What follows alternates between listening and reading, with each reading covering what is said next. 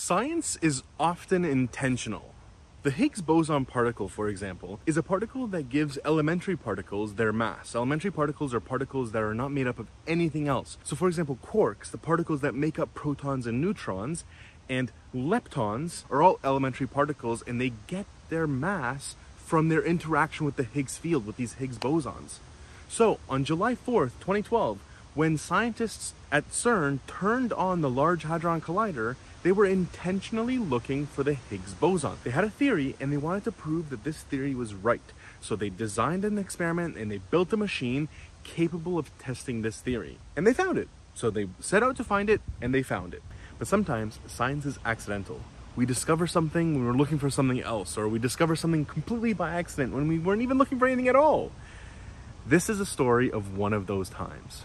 The accidental discovery I want to talk to you about today is responsible for saving tens of millions of lives. So back in 1889, two German doctors, Oskar Minkowski and Joseph von Mering, wanted to test the already established hypothesis that the pancreas had something to do with digestion. And so they took a laboratory dog and they removed its pancreas. And shortly after the surgery, they noticed that the dog's urine was attracting flies. And when they tested it, they noticed that the urine was loaded with sugar. They'd inadvertently given the dog diabetes. Now, humans have known about diabetes for thousands of years. Ancient Egyptians in 1500 BC identified it by people who would lose a ton of weight or urinate a lot, and they discussed it in the Ebers Papyrus, which is an ancient Egyptian papyrus on medical and herbal knowledge. And ancient Indians, thanks to doctors like Sushruta, would identify diabetes by a term madhumeha, which means honey like urine or honey like water. So what they would do is they would look to see if people's urine would attract ants. That would tell them that their urine was sweet, and therefore it had a lot of sugar in it, which means that they had diabetes. Now, that's not the only way they identified if people's urine was sweet. They also tasted it.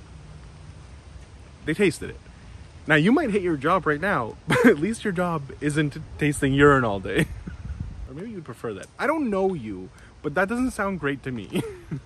Egyptian and Indian cultures were not the only ones to identify diabetes. Greeks, Chinese, Koreans, Persians, tons of cultures around the world identified this disease. And also, ancient Indians were not the only ones testing it by tasting urine. This was a really quick and popular way to identify if someone had diabetes, because their urine would taste very sweet because of the high glucose content in the urine. Interestingly, Sushruta also noted that diabetes rates were much higher in those of the upper caste that had access to excess foods and often ate foods like rice, cereals, and sweets a lot more often than people in lower castes. Which is really interesting because that's the kind of food that diabetics have to watch and monitor and be careful how much they consume. Before the discovery of insulin, the diagnosis of diabetes was essentially a death sentence. There was nothing doctors could do to treat it. They didn't even know what was causing it, let alone how to treat it.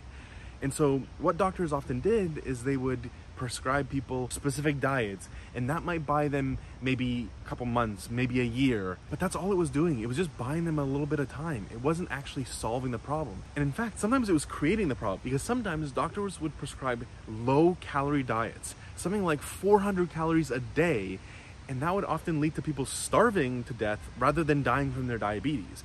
And so this was a horrible disease. I mean, it still is, but back then it was even worse, where there was just no good outcome. If you were diagnosed with diabetes, it was fatal, for sure.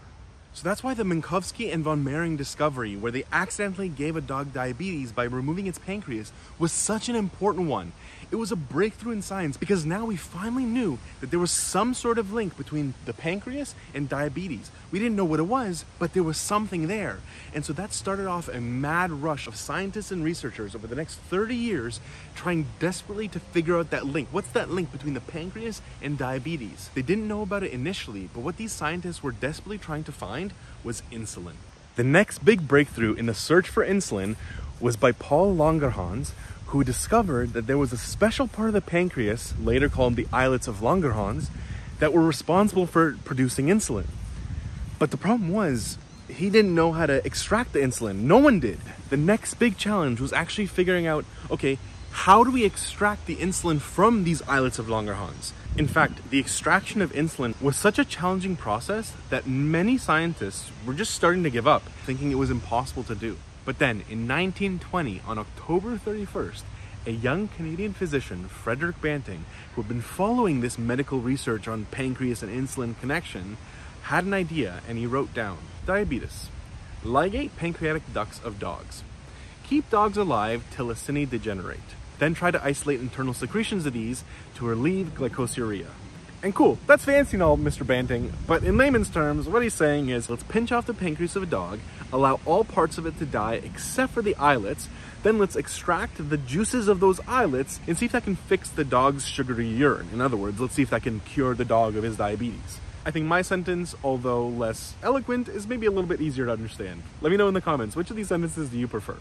Banting was so excited by his idea because in his mind, all these other researchers were failing because their process of trying to extract insulin ended up destroying the islets of Langhorns, which means that they were destroying the insulin. And he was so excited to test out his theory, but the issue was he was not a scientist. He was not a researcher. He'd never done that before.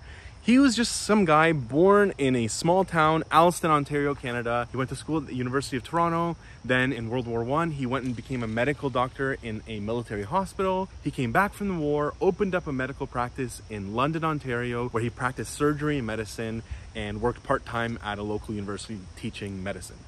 He was not a researcher. He didn't know how to research. He didn't have the funds. He didn't know where to access anything. He didn't know where to start. So he approached a colleague of his at the University of Western Ontario, and his colleague said, hey, there's this guy, John McLeod at the University of Toronto, who's a big deal researcher. He's got tons of facility. He's got lab space. He's got students who are eager to work. Go talk to him, present your idea to him and see if you can use his lab space to research. And so that's what he did. He went up to John McLeod and said, hey, I have this idea. I'm really excited. I think I can find the connection between pancreas and insulin. Can I please use your lab space to do my research? And obviously John McLeod is like, who's this 29-year-old hotshot with no experience, thinks he can outdo all these scientists who've been doing it for 30 years and trying to figure out with experience and everything. But he figured, you know what, I have the lab space, I have 2 young students who are eager to get their feet wet with research, and so let's give him a shot, let's see what he can do. And as you'll see, that turned out to be a pretty good decision on McLeod's part. So the 2 students that McLeod wanted to give to Banting were Charles Best and Clark Noble. And both students were supposed to be his lab assistant. They were supposed to trade off day after day. And the boys just flipped a coin to see who would go first, and Charles Best won the coin toss. And so the next day, Charles Best comes in and says, hey, I'm starting today. We flipped a coin. He's going to come in tomorrow. I'm going to come in today, and we're going to rotate. And Banting is like, what? No, I'm not going to do this. I'm not going to have a new lab assistant every day. I'm just keeping you for the rest of the summer. And so he kept Charles Best for the rest of the summer. And I think you'll see by the end of the story, that's probably the worst coin toss Clark Noble ever lost in his entire life. So Banting and Best began their experiment. Their experiment was to remove the pancreas out of a dog, try and extract the insulin from that pancreas, and then re-inject it into that dog, which was now suffering from diabetes, to see if they could cure it of that diabetes.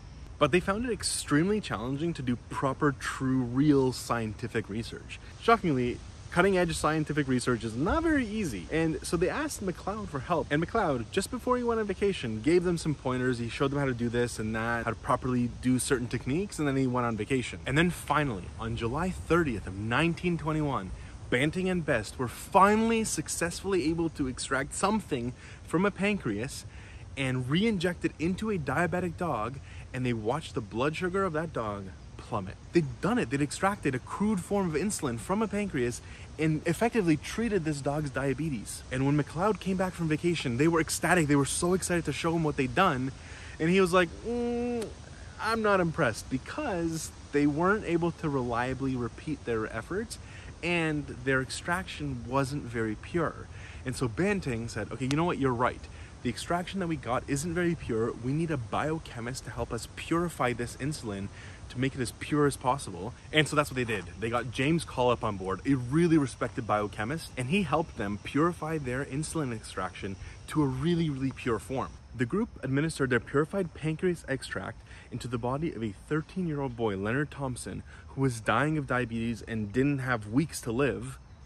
And it worked. It did it. It treated him. His urinary and blood sugar went back to normal levels, and all of his other diabetes symptoms subsided. It had worked. They did it. They solved this mystery that's been plaguing humanity for thousands of years, this disease that had no cure, that was a death sentence. They had solved it. The team eventually added another brilliant chemist, Peter Maloney, to the team, and he was able to take their extraction process and optimize it so that insulin could be mass produced.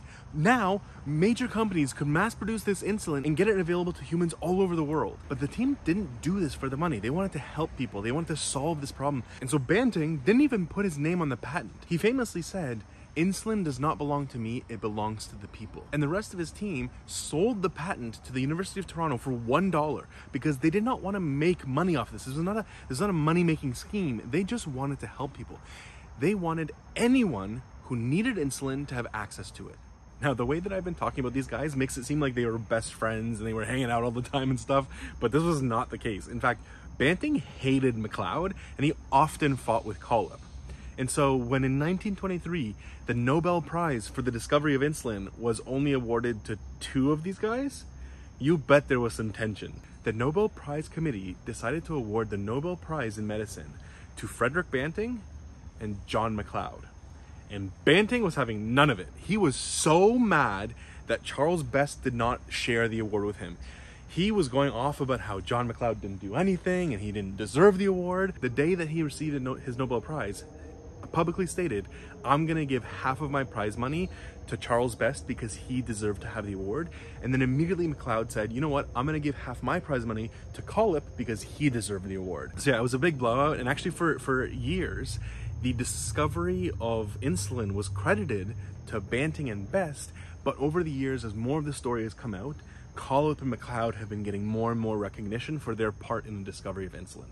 Now, I think this is a great story about how an accidental discovery led to the lives of tens of millions of people being saved, but clearly the methods that these scientists were using to extract their insulin was ethically gray. On one hand, it led to the lives of millions of people being saved, but on the other hand, it was at the expense of helpless dogs being needlessly tortured and killed for the sake of scientific advancement. Now, some of you might think that it's worth it. The ends justify the means, and that this was an unnecessary thing that needed to happen for human lives to be saved. And other people might think that it was unethical and cruel to these dogs and it shouldn't have been done in the first place, and that we should ban laboratory testing on animals. Let me know in the comments below where you stand on this issue. Now, rest assured, the way we make insulin nowadays has nothing to do with dogs. It's actually a really cool technique called recombinant DNA. So what we do is we take the gene that's responsible for producing insulin in humans and we stick it inside of a bacterium. And so we take the bacteria DNA and we kind of slide in this gene that's responsible for making human insulin into the bacterial DNA. And then we take these bacteria, we put them into this giant fermentation tank, and they just sit there producing insulin, and then we extract it. It's so cool. But nowadays, there's even a newer technique that scientists are working on where they're using plants, specifically the safflower, and seeing if they can get the plant to produce insulin. And if successful, this would dramatically reduce the cost of insulin production even further. It's so cool. All right, that's it for this video. Thank you so much for watching. I hope you enjoyed it. I hope you learned something. And if you did, hit that subscribe button, hit the like button, hit the share button, ring that bell if you want to stay up to date whenever I post new videos. But for now, I'll see you in the next one, and stay curious, everybody. And if you're curious and you want to watch more of my videos, you can click on one of these videos here and check out whatever it is they say. All right, I'll see you in the next one. Bye.